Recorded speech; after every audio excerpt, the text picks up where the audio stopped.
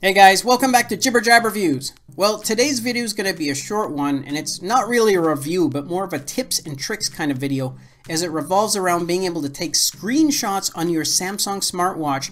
And yes, this does work for the S3, the Galaxy Watch, the Gear Sport, and even the Galaxy Watch Active. Now, I haven't tested this on the S2, as I don't have that watch, so it may or may not work on that device. Now, to take a screenshot, it's really quite easy, as all you have to do is to hold down the home button with one finger while you swipe from a left to right motion with another finger. And the swiping can be done diagonally, or you can even do it horizontally. It doesn't really matter as long as you're going from a left to right position. And I have tested this functionality on a number of different areas, from your watch faces to your settings area and even S-Health screens, and yes, it works in all those areas.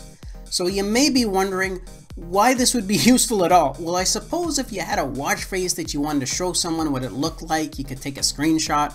Or if you had a lot of detail you wanted to share, like your software version with someone, then instead of writing that down, it's much more convenient just to take a screenshot to send them.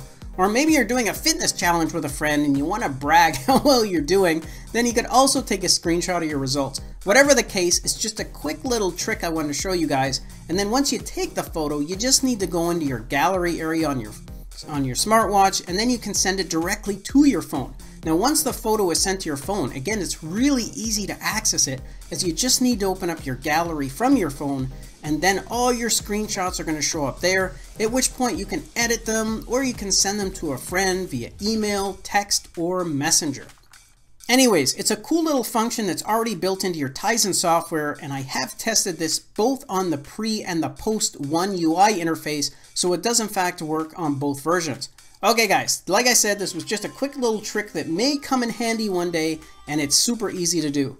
Thanks again for watching, enjoy the rest of your day, and I'll catch you guys in the next episode.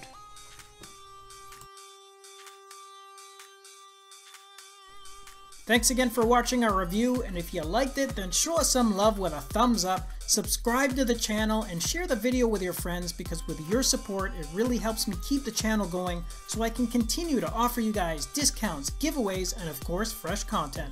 I'll see you in the next episode. Until then, take care.